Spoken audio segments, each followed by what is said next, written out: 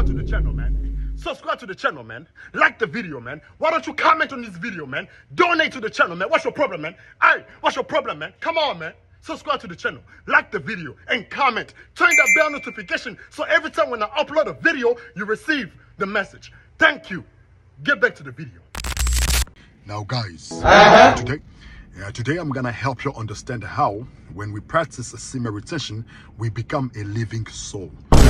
That's right. When you hold on to your seed, when you hold on to your sperm, you will eventually become a living soul. Are y'all with me? Stay with me. Now, in the book of Genesis, I believe Genesis chapter 2, verse 7, it says, "And the Lord God formed man of the dust of the ground and breathed unto his nostril the breath of life, and man became a living soul." That is what I'm going to talk about today. How did he become a living soul? That breath, what is that breath? Let me show you something heavy, bro. Your testicles, right? Your testicles, it is a generator. It gets to generate sperm. Stay with me. Inside of your sperm, it has a sexual energy. Now, that sexual energy, it gets to convert. It goes to your spiritual body. We have two bodies. If you didn't know, now you know it. We have the physical, which is the avatar. We also have the spiritual body. You do not see it, but that spiritual body, it has to get fed. The only way for the spiritual body to get fed is through your sexual energy. So when you retain sperm, inside of a sperm, it has a sexual energy. That sexual energy, it goes to your spiritual body. It makes your spiritual body to grow. It makes it bigger and bigger and bigger and bigger. That is how you become a living soul. That is how you become a living soul. This is why fornication, pornography, it is dangerous, bro. You cannot fornicate. You cannot masturbate, bro. When you do that, your spiritual body is dead. And in other words, you cannot become a living soul. Now, I don't care how many books you have read, bro.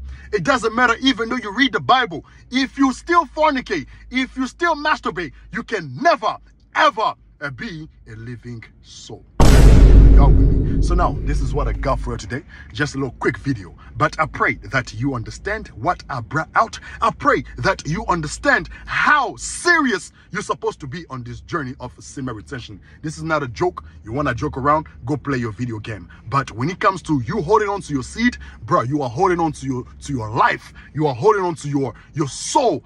You know what I'm saying? When you are a living soul, everything is easy, bro. When you are a living soul, everything is easy. But without that breath of life, which is your sexual energy, without that, you are nothing.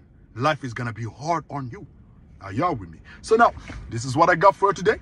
I gotta get out of here, but I pray that y'all gain something out of this. I pray that you understand what I brought out. I left my Cash App in the description.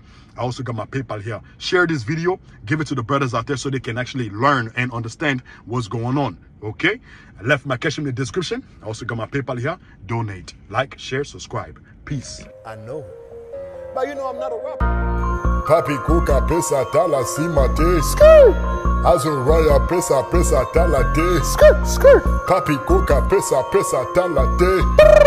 Azuraya pesa tala simate.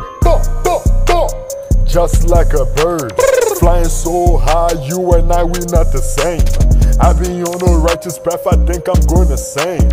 I be climbing trees on top of a tree like Tarzan. We don't do no Zan, no. We don't smoke no gas, no. Can't you see me? Yeah, you know I'm in my bag.